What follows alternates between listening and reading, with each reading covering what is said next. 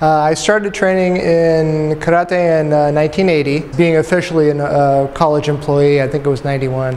Shotokan, the style that I teach, is very balanced. It has a nice mixture of upper and lower body techniques. It's not kick heavy like some styles, focus really more on the legs. It's not all hands like boxing would be. So it's a nice blend.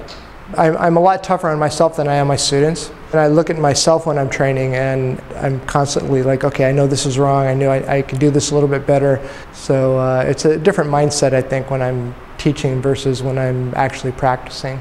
We had a student who had trained with us for several years. She was a brown belt. Somebody broke into her house and stabbed her to death. And that was a life changer for me because it made me look at how we were teaching, self-defense, so to speak, and I constantly asked myself, what did we do wrong? And I reevaluated, from that point on. I mean, I was a senior student, but I was still far from being an instructor.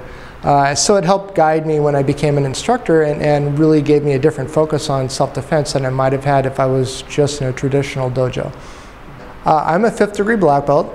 I keep getting pestered that I should test one of these days. But you get to a certain point, it's not that important. It's just, really what's important is the journey. It's the process of just practicing, and in my case, practicing and teaching and sharing my knowledge.